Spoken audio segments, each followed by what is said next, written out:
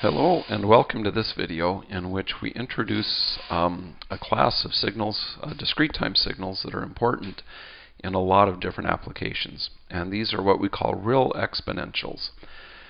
And we have here on the screen a graph of some real exponentials. They're exponentially increasing and exponentially decaying signals. And again, these show up in a lot of different applications. It also is helpful to understand these to understand complex exponentials, which are even more useful. So a real exponential generally has the form discrete time signal xn is equal to alpha raised to the nth power, where this alpha is usually a real number. Sometimes more generally you'll see this structure, but you'll also have some amplitude A in front of it. So, well, that's kind of messy. So in any case, this is the structure of a real exponential. And depending on the characteristics of alpha, your real exponential may have several different characteristics that will look different.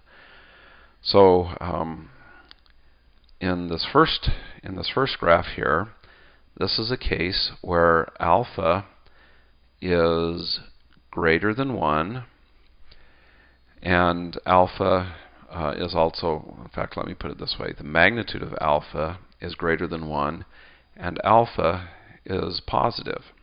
Okay, so if the magnitude of alpha is greater than 1, you can see that at 0, I have a value of 1, which is what you would expect. And then as n goes to the right, where it's positive, the exponential increases. As n goes to the left for negative values, the exponential decreases. This second graph over here is a case where the magnitude of alpha is still greater than 1. And you can see that the values, let's see, this is the point where n is equal to 0, and you can see the values increase in magnitude for values of n larger than 0 and decrease for values of n less than 0. But in this case, alpha itself is less than 0. So alpha here is negative. If I remember correctly, alpha is about negative 1.1 for this graph. And because alpha is negative, you alternate between a positive value, so this would be alpha to the 0, alpha to the 1, alpha squared, alpha cubed, and so on. And so with alpha negative, you get this alternating sign.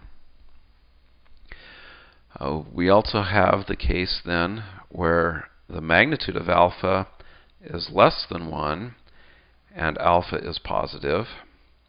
And that gives us something that looks like this. Again, this is the point where alpha is 0. For positive n, the graph decreases. For negative n, the graph increases. And finally, as you might guess, out here we have the magnitude of alpha is less than 1, but alpha is also less than 0. So if I remember correctly, this is an alpha of about negative 0.9. So again, for alpha, or for n equals 0, I have a value of 1, and then as n is positive, it decreases. The magnitude decreases, but it changes sign. And as for n is negative, the magnitude increases and it changes sign. So that's a useful signal. Again, these show up all the time when you're working with discrete time systems. One last thing to point out, what the effect of an amplitude or an A has. So this x of n is equal to some amplitude, alpha to the n. And in the case of these plots, for both of them, alpha is positive, and the magnitude of alpha is less than 1. I believe it's about 0.9. Okay, and so this is the n is equal to 0 value. And for the red one, which is just x of n is equal to alpha raised to the nth power, you can see that the magnitude of x 0 is 1, which you would expect it to be. Alpha to the 0 is 1. And then it decreases as n goes positive, and it increases as n goes negative. For the green one, I have xn is equal to 3 times alpha to the n.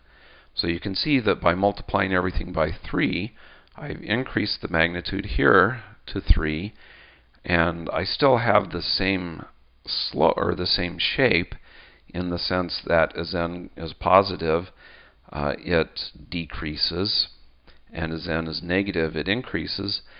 And in fact, I still actually have the same ratio between adjacent points. So for example, this point here is alpha times smaller than this point. Well, that's also true up here. This point here is alpha times smaller than this point. Okay, so I still have the same ratio between points, but because I've multiplied it by this 3, I have a larger amplitude. So hopefully you found this useful and understandable. Again, these sorts of signals will be popping up all over the place in our study of discrete time signals and systems.